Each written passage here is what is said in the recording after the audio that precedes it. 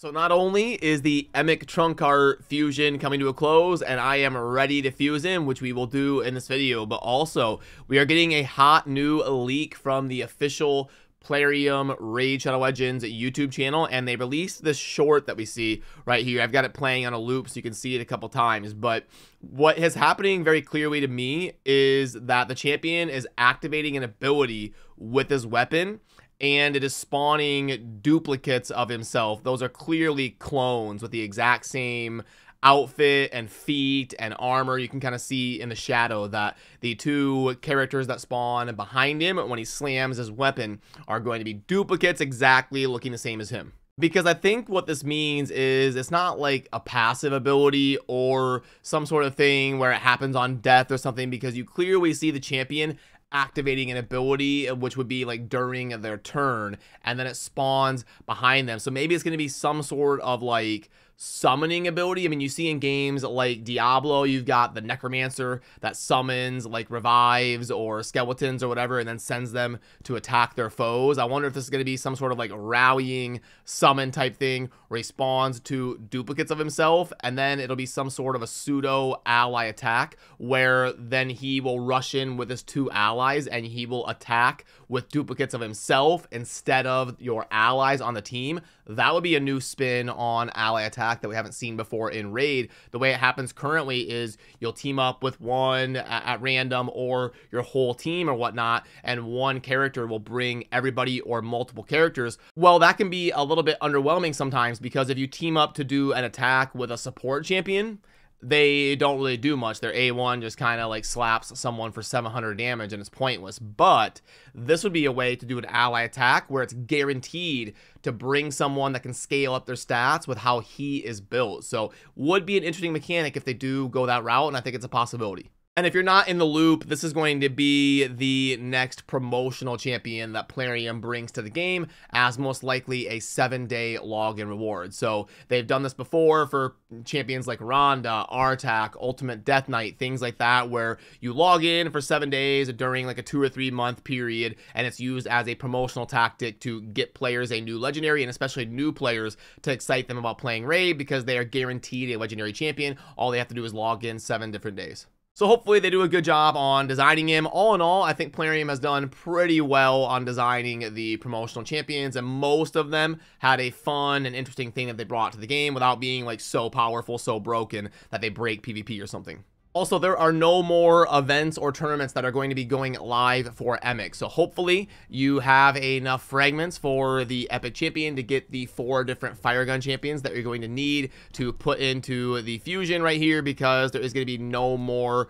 tournaments or events or anything starting. So what you see, make sure you have it done and you're finishing up to get those fragments, because it's going to be a huge bummer if you end up 25 short and you can't go ahead and fuse Emic. And then also it's a perfect time to do it because you're double dipping with CVC, so you're going to get a little bit of points for fusing him up. We can go ahead and do that live in the video. Let's go ahead and pop it. We've got our epics developed, and one thing you want to remember is it does cost, I believe it's $1 million. It's usually $1 million. Yeah, $1 million silver, so don't end up like hyper broke. I know there's an artifact enhancement event going on right now, so if you end up with like 600k silver, you're gonna be like, oh, and then you can't fuse the fusion. So keep in mind it does cost $1 million silver.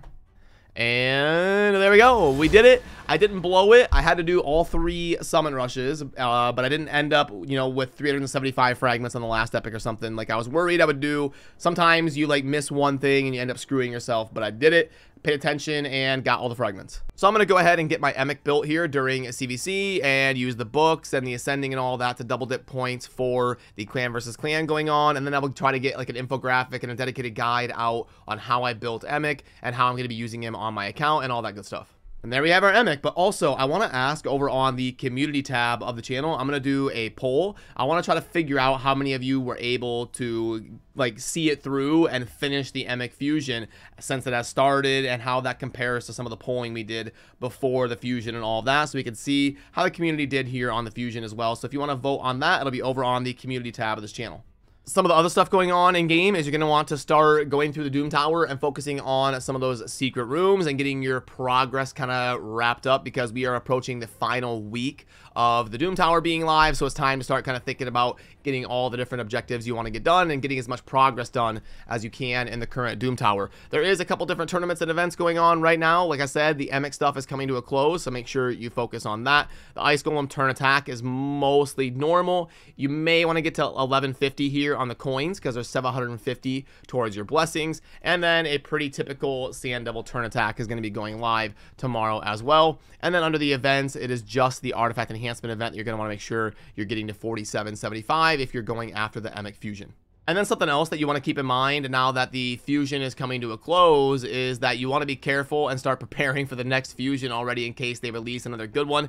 It seems like they've kind of ramped up the frequency of the good fusions. We've had like the Pythion and the Nishok and the Newt and the different ones that are being added to the game, and they're all pretty solid. They're all usually like top 12, top 15 fusions being added to the game. The fusions are getting better over time as they kind of have to. I mean, you don't want fusions in 2023 to be worse than fusions in 2019. That wouldn't really make sense if people couldn't progress their rosters. But anyway, Plarium has kind of also ramped up the frequency of the fusions, so we will probably already early in the next week start hearing about a test server and things coming for a new champion. They'll release like some teaser for the kit or something, and then they'll have like a content embargo, and you'll see a bunch of creator videos talking about the new champion that'll already be starting probably next week. And then as we head into the end of August or early September, they'll probably start the next fusion or fragment, whatever event, already here, probably within like 10 to 15 days.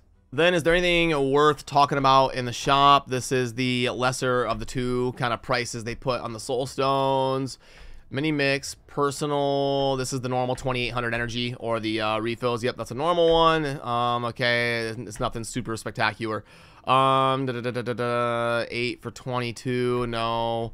A fit. Nah. Yeah, we saw this one. No. Divine speed. Actually, not the worst thing for super high spenders. Like people that are in the upper tier of spending probably like some of these speed packs. They've fallen out a little bit, but usually this is a decent opportunity for whales. For most of you though, even the discounted speed pack is not going to be optimal spending of your money. Let's see. No. Okay, and then the claim. Okay, so unfortunately for the majority, 90-something% of you out there, really nothing super hype worthy in the shop today. So good luck on wrapping up your Emic Trunk Heart fusions. I will get content out on the channel diving into how I built him and how I'm going to utilize him on my account and grading him and all of that good stuff. The updated version, now that we're actually able to finish it and get him on the account. Let me know your thoughts on the teaser video. Do you agree or disagree with me and my analysis of what this could mean for him and his kit and all of that good stuff? And I will see you soon in the next video. Have a good rest of your day. Peace.